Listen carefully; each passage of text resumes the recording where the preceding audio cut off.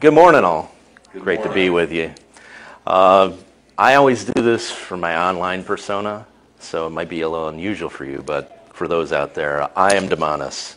Jesus is my King. You are my family. So today, I'm really Reverend Damon Appel. It's weird for me to say that.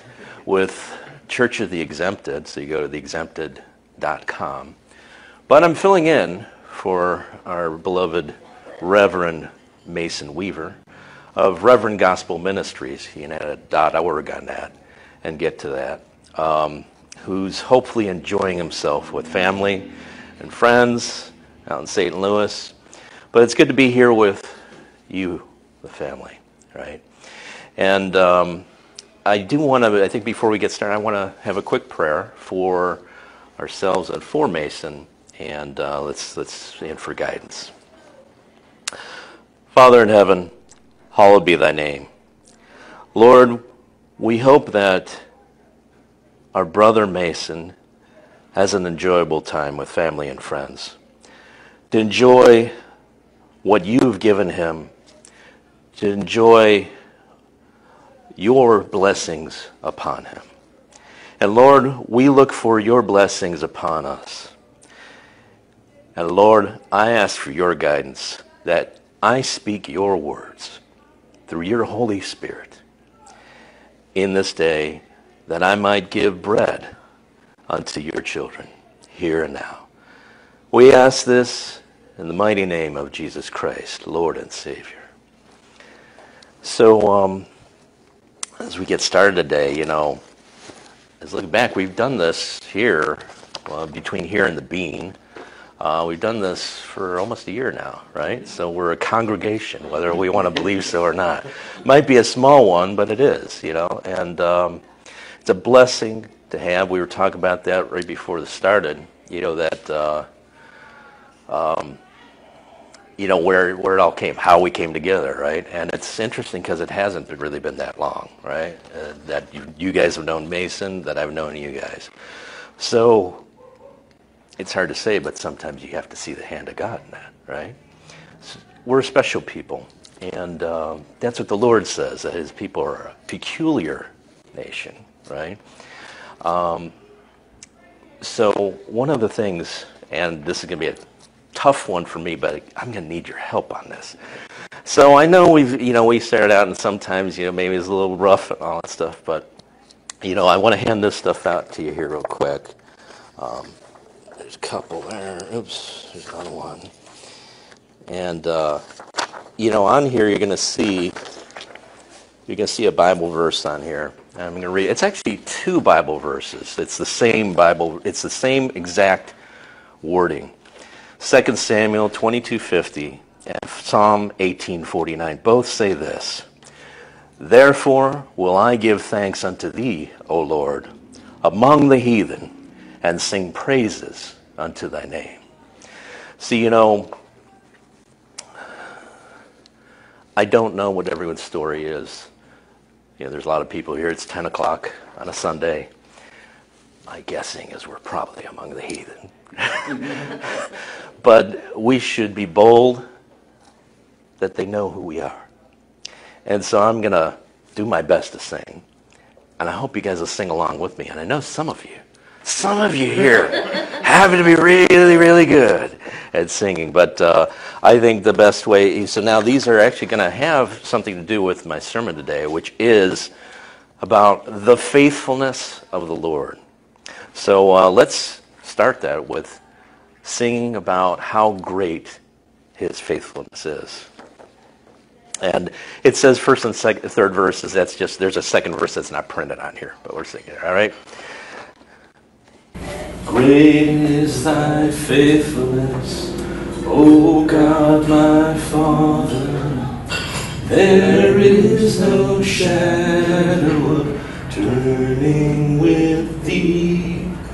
Thou changest not, thy compassions, they fail not.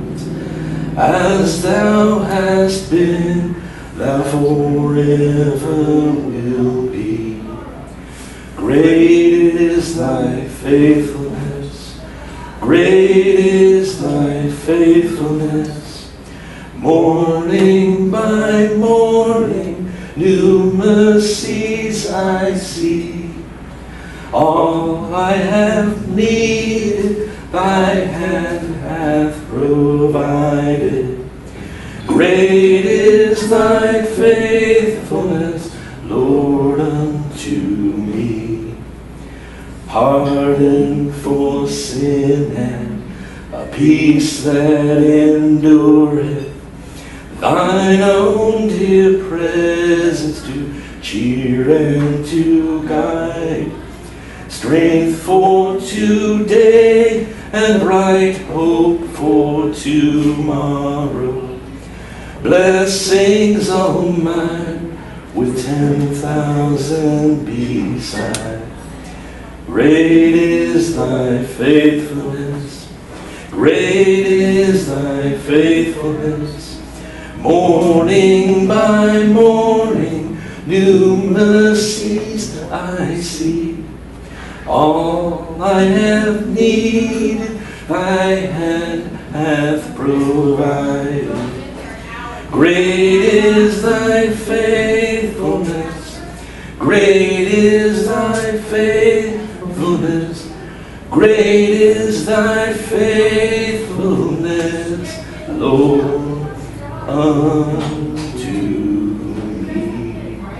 Thanks, guys. And we'll do the other one later, and you'll understand why it's later. But so I'm not going to put you through that much all at once. Come on. And you know, it's great to hear that. I came in Ohio. There was a great church. There's some doctrinal things that I wound up leaving them for, but a great church, and Bible Baptist Temple in Euclid, and they use these Majesty hymn books, right? And there's no backup. There's no backup. It's just like this, and that's really what that's really what you figure people in Jesus' time did, right? And before. Get some space events. Yeah. The aliens. So I say, the lesson today is the faithfulness of the Lord. And I'm not, sometimes you go to a sermon, there's going to be, or you go to a seminar, it's like, there's going to be 8 things, and we're going to have 7 points underneath the 8 things. No, there's going to be 2 things. There's 2 major things I want to talk about, the faithfulness of the Lord. And the one is that the Lord was faithful to come and lay down his life for us. It's something that he told us he was going to do.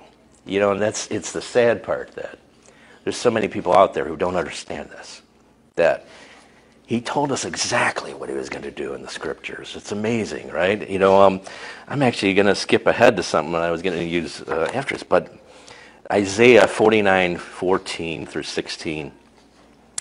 And but Zion said, "The Lord hath forsaken me, and my Lord hath forgotten me. Can a woman forget her suckling child, that she should not have compassion on the son of her womb? Yea, they may forget, yet will I not forget thee. Behold, I have graven thee upon the palms of my hands. Thy walls are continually before me." So the Lord told us back then what he was going to do. And the sacrifice, it's a hard thing for me to do this stuff. I don't understand, I have to say, I don't understand how some preachers can go out and just go dry-eyed, because I think of what the Lord did for us. I think of the gravity of coming in the flesh, willing. He's God. He's God in the flesh. He did not have to do this. And he said, I'm going to let myself be disfigured for you. The faithfulness of God. In Deuteronomy 7:9, know therefore that the Lord thy God, he is God, the faithful God, which keepeth covenant and mercy with them that love him and keep his commandments to 1,000 generations. That's something else we see in the scriptures. Jesus was asked, well, how many times do I need to forgive my brother? I think it's 7 times, 70 times, and it wasn't the number. It doesn't, I'm probably misquoting it. I'll catch it online. But, I'm probably misquoting, but it doesn't matter. The number doesn't matter. He just meant, hey, I'm going to forgive you. I'm going to forgive you as many times as you come and you honestly ask me for forgiveness.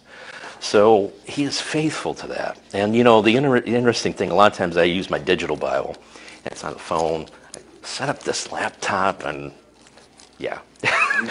Not going to be able to do that and speak. But I've got a great Bible app where I can just search it. Sometimes you see me in here and I'll have my phone while Mason's speaking. I'm not texting someone. I'm reading the Bible, and I tend to like when I'm listening to someone, it's a little harder when I'm watching a YouTube video or something like that, but I tend to actually not just hear what the preacher is speaking, the particular verse, but I read before and after because I want to know the full context of it, and I want to meditate on it, yeah. And but the interesting thing is when now with the digital Bibles, talk about this. There's a lot of bad things about digital, but the good things about digital, right? You can search, like faithfulness, and then you get all these verses, and it's usually all about the Lord, how much faithfulness He has. Psalm 36:5. The mercy, O Lord, is in the heavens, and Thy faithfulness reacheth unto the clouds. Just another one here. Right before the one we talked about, because that's the prophetic verse, Isaiah 49:7. Thus saith the Lord, the Redeemer of Israel, and His Holy One, to him whom man despiseth, to him whom the nation abhorreth, to a servant of rulers, kings shall see and arise, princes also shall worship, because of the Lord that is faithful, and the Holy One of Israel, and He shall choose thee. So, not only he's faithful in all the scriptures, but He's faithful to fulfill His promise to us. Or we are weak, and I'll admit, I'm not the best always at keeping a promise, right? We hand them out like $2 bills. $1 bills, I guess, maybe. But, in the New Testament, we see the same praises to the Lord. Especially as the time draws closer to the fulfillment of the promises. Now, by that I mean, as the disciples and the apostles, as they're moving into this generation, right? Christ's coming, and now we're moving towards the end times. And there's a lot of people who, we could go on about what the end times are. I think we're really close to the end of the end times. But I think there is some scriptural basis to say that everything after Jesus rose was part of that end time procedure. Anyway, so even then, Jesus spoke a parable over the men who were waiting.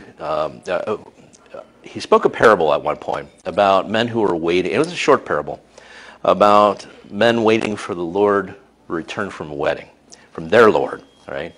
And there was an admonishment in there to be watchful and waiting for His return. And He says, for the Son of Man cometh at an hour that ye think not. So, in these days, I see a bit of a disturbing trend. I do a lot of posting online, different groups and everything. I see a lot of people say, that the Bible is only, certain passages are only meant for certain people. That was really meant. He was talking to these people, and they were Jewish, so that was meant to the Jewish people. He was talking to these people, and it was meant for the Gentiles. But, Jesus, we forget sometimes, or some of us don't understand it that way, that Jesus was God in the flesh. It's a hard thing to understand. I don't think Trinity is a word that appropriately defines what God is. It's beyond our comprehension. We only have to have faith to understand. It is something that we can't understand exactly. And so in that, Him being God in the flesh, Jesus always knew exactly what would happen with His words. It wasn't that He just was speaking it to a certain group of people, just to His disciples. He knew exactly that what they were going to do in the future, that they were going to write it down. They were going to write it down, and that you and I today would read it in the Bible, that we would understand it for ourselves, that His love came to us, not just to them. And not just to them and not just to us, but for all those who came before. Because his redemption was for everyone who always believed truly and faithfully in what was to come in our Lord above. And so the proof of this, so, David said, what are you talking about? Maybe I read it this way, and this is on. But I think it's proven in Luke 12, 41 through 42. After Jesus mentions this parable, Peter gets an inkling of this. He says, Lord, speakest thou this parable unto us, or even to all? And Jesus, as he sometimes does, doesn't quite answer exactly. Doesn't answer directly. It's kind of like a Trump thing, right? You don't exactly, but he doesn't answer directly. He says something that is very profound, and it tells you exactly the answer. And the Lord said, who then is that faithful and wise steward, whom his Lord shall make ruler over his household, to give them their portion of meat in due season? Blessed is that servant, whom his Lord, when he cometh, shall find so doing. Of a truth I say unto you, that he will make him ruler over all that he hath. So I think Jesus was saying right there, he's giving the answer. He's saying, of course I'm meaning it to everyone. I'm saying to any good servant, I'm going to give them my kingdom. So, that coming to our modern times, and we talk about that a lot here, right, with Mason and everything. And God bless Mason for all the things. You figure he was doing some of the strong conservative stuff probably long before it became fashionable to do. And some of us, I'll look at myself, I held my light under a bushel, right? I knew a lot of these things for decades. And it was only when I saw these things come into life in 2015, 2016 that I started the process of speaking out. And then I think, 2020 is what really moved us, all of us here, to understand what we're really up against. But,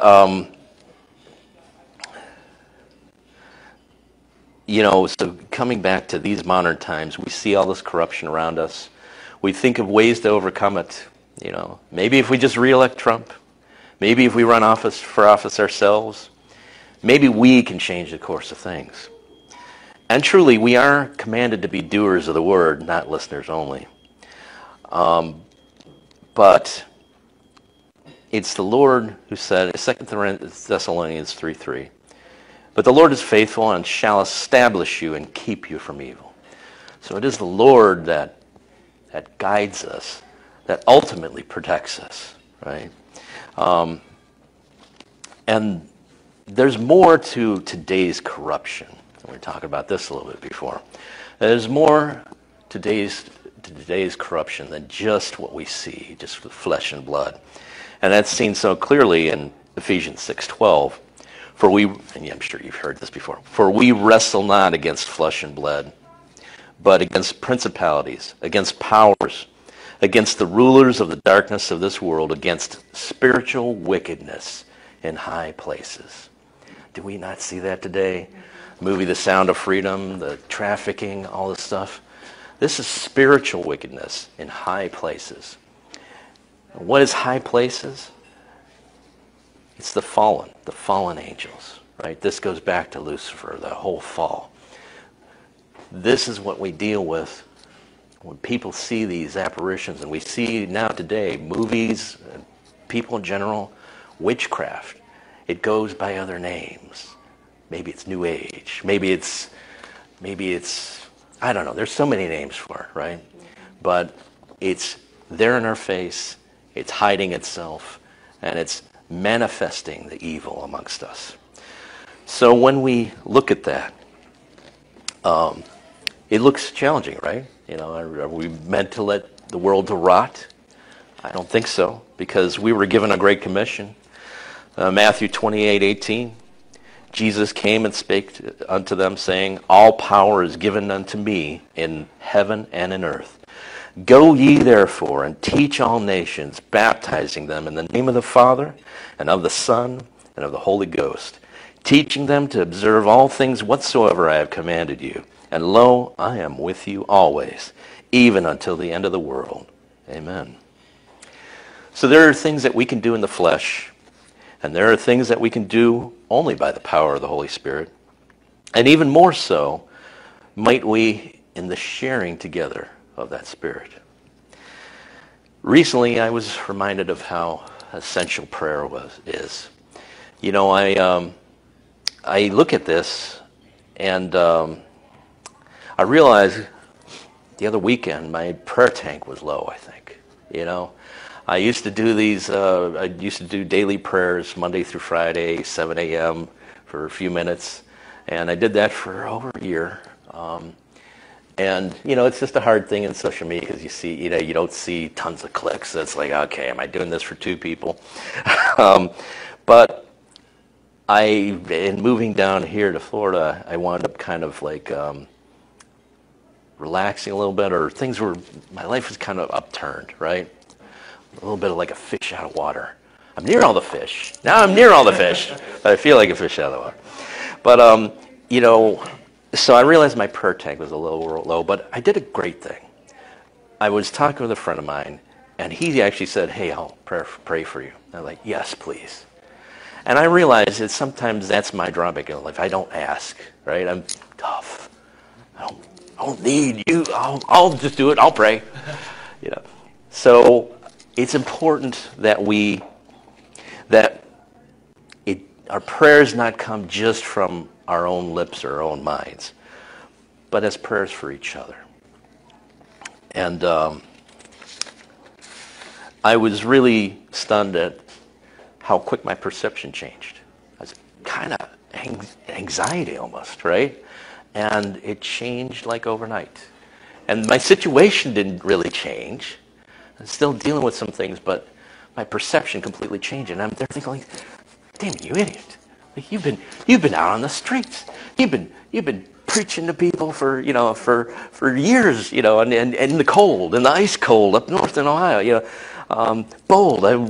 I like to, if I'm at a protest outside in the street, I like to go all the way up to the curb, get a foot on that curb, you know. But so you know, so I'm there thinking, like, we're not meant to be fearful. There's another great search term, search fear. You see, like, you know, and especially in the Old Testament, so many times, fearfulness doesn't come from God. Fearfulness comes from ourselves and from falling into wickedness or falling under the oppression of wickedness. So I think, too, probably what happened is I was under the oppression of some evil forces because I've been speaking a lot online, right? So you got to keep your prayers up. So this is leading into the other point. I said I had 2 points, just 2 points, that the Lord was faithful. The other point was that the Lord wished us well and wished that we would do the same for each other. So before the appointed time of his sacrifice, that he knew he was going to lay down his life for us, he prayed for us. Not just that we remain in the faith, but that we be strong together. That we be kept in this world to share his gospel until the end and not be removed from it. So there's a lot of Bible reading today, guys. Yeah, I like to, right? So this is, I'm going to read this prayer, and then we're going to be heading towards the end of our conversation today. But this is when Jesus prayed in the garden for us. John 17, 5-11. And now, Father, glorify thou me with thine own self, with the glory which I had with thee before the world was. I have manifested thy name unto the men which thou gavest me out of the world. Thine they were, and thou gavest them me. And they have kept thy word. Now they have known that all things whatsoever thou hast given me are of thee. For I have given unto them the words which thou gavest me. And they have received them, and have known surely that I came out from thee. And they have believed that thou didst send me. I pray for them. I pray not for the world, but for them which thou hast given me. For they are thine, and all mine are thine, and thine are mine, and I am glorified in them. And now I am no more in the world, But these are in the world, and I come to thee. Holy Father, keep through thine own name those whom thou hast given me, that they may be one as we are. While I was with them in the world, I kept them in thy name. Thou that thou gavest me I have kept, and none of them is lost, but the son of perdition, that the scripture might be fulfilled. And now come I to thee. And these things I speak in the world, that they might have my joy fulfilled in themselves. I have given them thy word, and the world hath hated them, because they are not of the world, even as I am not of the world. I pray not that thou shouldest take them out of the world, but that thou shouldest keep them from the evil. They are not of the world, even as I am not of the world. Sanctify them through thy truth. Thy word is truth. So, we've been meeting here, as I said, quite some time. Congregation nearly a year old. I missed a couple weekends. One that was car trouble. I don't think you guys did this, but I think it's time we do this. So, this is a funny thing. There's a lot of denominations out there that say, well, hey, you can't do this thing unless you go through this trial and that trial and do this, right? And then there's those that say, well, you can't do this unless you solemnly sit down and you think blah, blah, and you make sure you count every your sins and make sure you're solemnly resolved to them and all this stuff. But there is no restraint on this. Jesus' only command was that we do this in remembrance of him. So it's not about special Sundays, not about special holidays. I put together this thing which we're going to wrap up on. And this is an interactive. This is an interactive part. Some of you may be guessing where it is going. So this is combined together from Mark, Luke, John, Matthew. And they all talk about the same Last Supper. Right? And I'm going to pass this around, so if everyone's out of bread, grab a piece of bread and then pass it around, yeah. And I think you all have a little bit of water left. If you don't, yeah. So the other thing, while you're doing that, I want you to think of, this is going to be a hard part for me to get through, to read through. I've done it actually online before, and it's kind of, I guess it's embarrassing, but it's not, because I love the Lord, right? And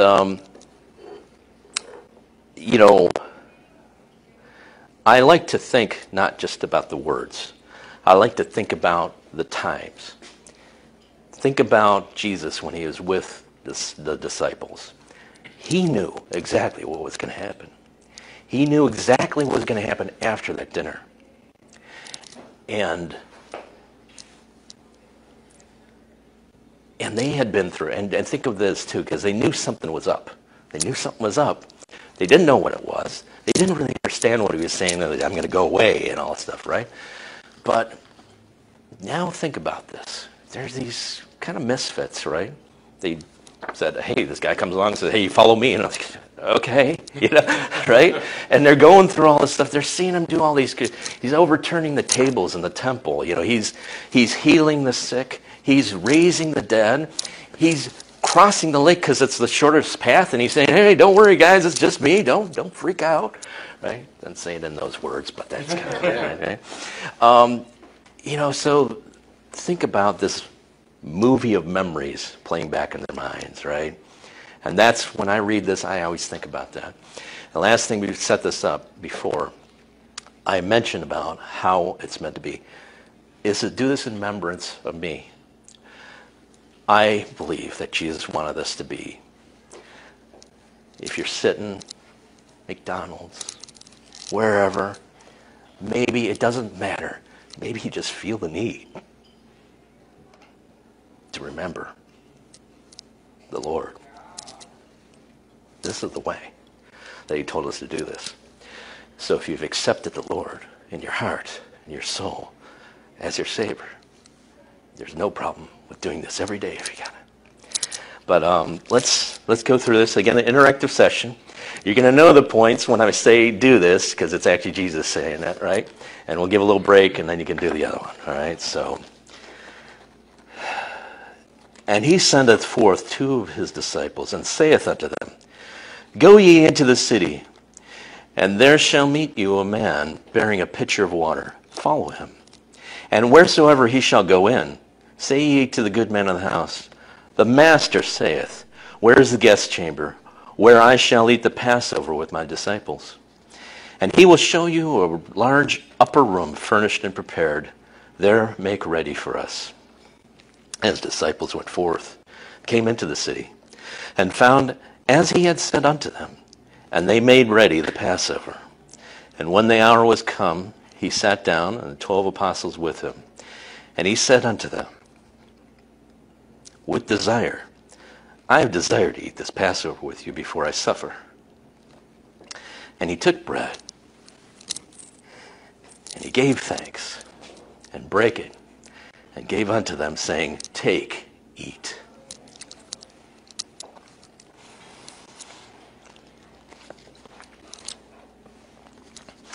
This is my body, which is given for you. This do in remembrance of me. And he took the cup, and when he had given thanks, he gave it to them, and they all drank of it.